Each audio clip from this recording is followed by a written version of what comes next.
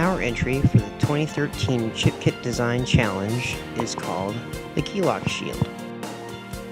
This design offers a 4-button key fob, encryption via the Keeloq Classic protocol.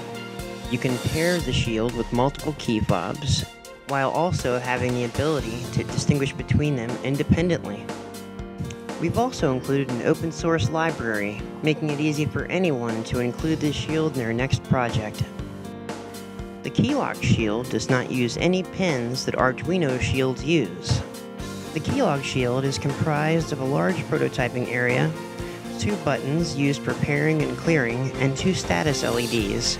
The blue LED activates on RF activity, red activates when a known key fob button is pressed.